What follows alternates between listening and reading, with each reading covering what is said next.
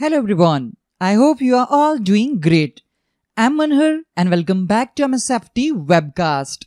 In today's video, we are going to learn the steps on how to create and manage Microsoft Entra groups using My Groups Access Panel. By default, the self-service group management feature is enabled in Microsoft Entra ID. The self-service group management feature enables users to create and manage their own security or Microsoft 365 groups in Microsoft Entra ID. Microsoft Entra users have the ability to control and manage their own groups. If you have restricted users from accessing the Microsoft Entra Admin Center, they won't be able to create and manage groups using the Microsoft Entra Admin Center. In that case, users can use My Groups Access Panel to create and manage groups. Type myapps.microsoft.com and hit Enter key. Type user's username and click on Next. Enter user's password and click on Sign In.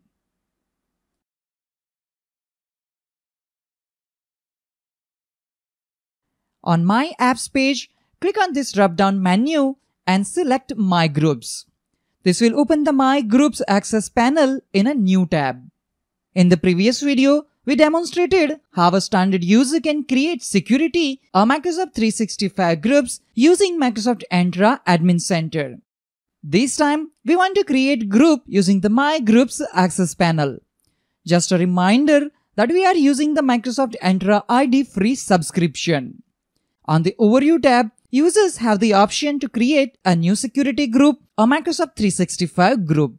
First, let's create a Microsoft 365 group. Under Collaborate, click on M365 group. Enter the name you would like to assign to the group. I'll name it M365 Group 1. I have given name as well as I have added description. Now select the policy type for the group. If you select the first option, then anyone can join this security group. No permission is needed from the group owner. With second option, owner approval is required to join the group.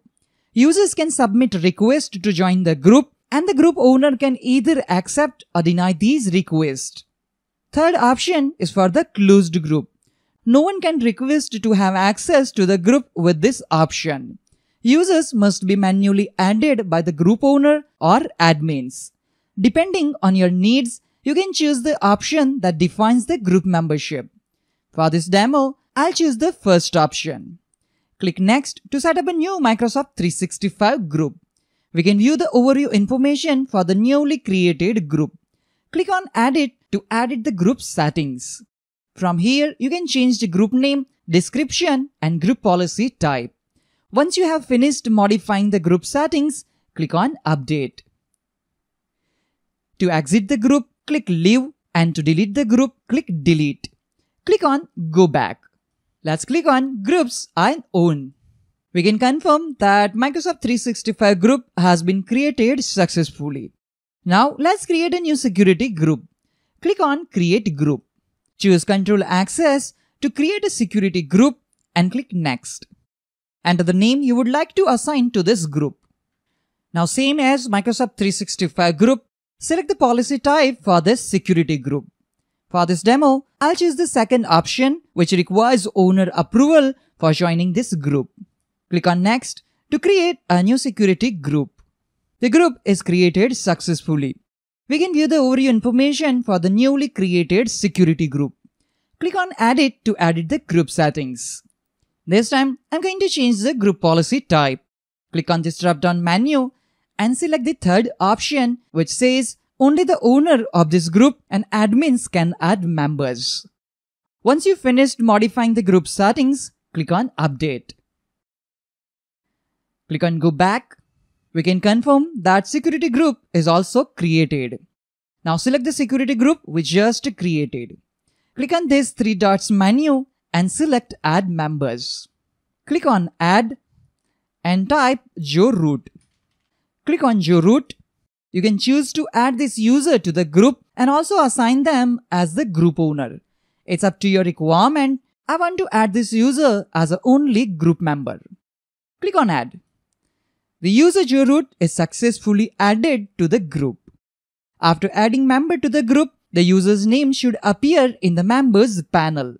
To assign this user as a group owner, click on Make Owner, and to remove them from the group, click Remove. Click on Add and again type Joe Root. Click on Joe Root. This time, only the owner option is available since this user is already a member of this group. Click on Add to make this user a group owner.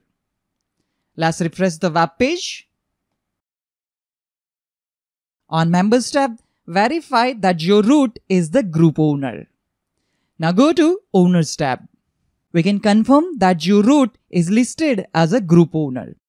We want to remove Joe Root as we no longer need him as a group owner. Click on Remove. Click on Remove Owner or Owners. Joe Root is no longer listed on Group Owners page. Go to Members.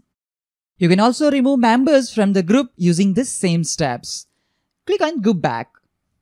Again select the group and click on this 3 dots menu. To leave a group, click on Leave, and to delete a group, click on Delete. By following the same steps, we can also manage Microsoft 365 groups in the same way. That's it for today's video on how to create and manage Microsoft Entra groups using My Groups Access Panel. I hope you found this video useful and informative. If you have any questions or need further clarification on any of these steps, please leave a comment below. Don't forget to like and subscribe for more videos on Microsoft Entra ID and other Microsoft related topics. Thank you for watching, and I'll see you in the next video. Have a great day.